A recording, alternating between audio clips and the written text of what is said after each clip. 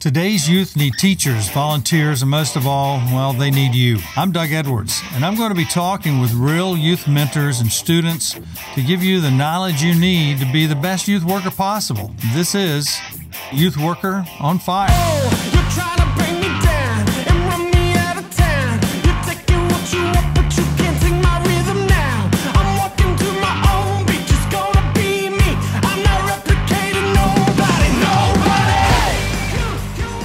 Overnight success. Well, of course, that happens all the time, right? Aren't you an overnight success? Obviously, I must be. Hey, I have 3 children, and all of them have worked hard to be successful where they are. I have 2 boys and a girl, and that order of 2 boys is the oldest and 1 girl is the youngest. But we're talking about student ministry here. Now, I know in their lives they had to work hard to get where they've got. They've all got families now. In student ministry, I was not an overnight success. In fact, I had no idea what I was doing. And I met some very successful people, and in talking to them about their careers, I know Dr. Jay Strack. You can listen to his story. He's got 2 episodes, an A and a B, and he tells what happened in his life to get him to student ministry and how the failures that happened on his way to being the greatness that he is now in Student Leadership University and Youth Pastor Summit, which hosts and helps develop thousands and thousands of youth workers and youth pastors nationwide. I was out in California years ago when Doug Fields was the high school pastor for Saddleback Church, a very large church. At that time, they were around 25,000. They just gotten through with their 25th anniversary. They had to rent out Anaheim Stadium, Angels baseball stadium. Had about 40,000 people there. I came the week after. He had a youth pastors conference. And while talking to him, he was talking about they had 2,000 students in their student ministry. His youth worker, who I knew before I ever knew about Doug Fields, was there. His name is Jim Byrne. And Jim was known as an author, as a writer. He's a youth pastor. He was Doug Fields' youth pastor. So I had a great time in the short time that I was able to spend with Jim. And Doug talked about having 2,000 people in 2,000 high schoolers in his youth program. But he said, listen, percentage-wise, that's a low number compared to how many people are in our church. The average student ministry is no more than 20% of their church body. And that's usually the entire adolescent student ministry.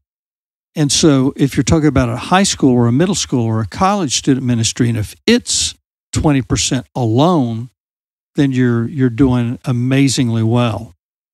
And some people actually did better. There was a guy that was out in California. I guess California is the place to do these things. Later, he moved to Chicago. His student ministry ended up being about half the size of the actual church ministry itself. But all these things took years and years and took different types of giftedness. Overnight success, there's no such thing as that. But what I can tell you is that if you will work consistently at what you're doing and that you'll seek out people to help you in your weaknesses and also put people to do the things that you're weak at doing, then eventually you will become a success in the area of student ministry. The student ministry takes years to develop and to progress and to do those things. Youth for Christ taught us, because that was my main training, was Youth for Christ. And they told us, they said, listen, it will be 5 years before you know what your ministry is doing. 5 years is the beginning of your ministry.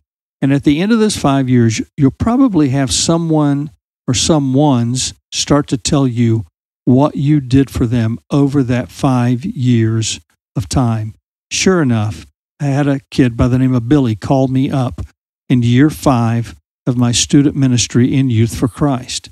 And he said, I just want you to know, I've been out of the area for a while, but I came to know Jesus. I'm serving him now.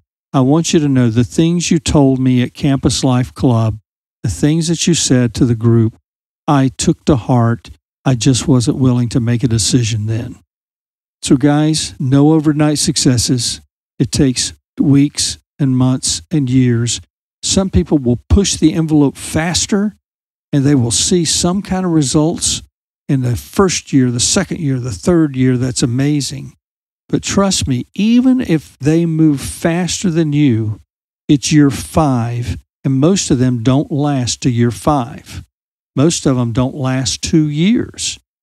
And what they did was they made a splash, but they left the ministry that was developing.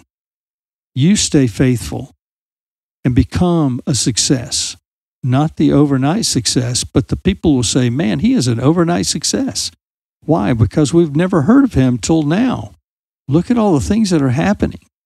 And they look back and they go, he's been here 10 years. He's been here 7 years or whatever number of years. Wow. I didn't know anything about it. That's right. Because it's not an overnight success. Overnight successes take years and development. So keep at it. Don't forget to be diligent, and being diligent will make you prosperous in your ministry. Don't look to the left or to the right. Keep your eyes on the goal ahead, on the road ahead that God's put you on, and become an overnight success that took decades to get to. Adios, guys. We'll see you next time. You've been listening to the Youth Worker on Fire podcast. If you like what you hear, please subscribe and tell your friends. Also, leave a comment and tell us what you think. Stay tuned for more informative episodes.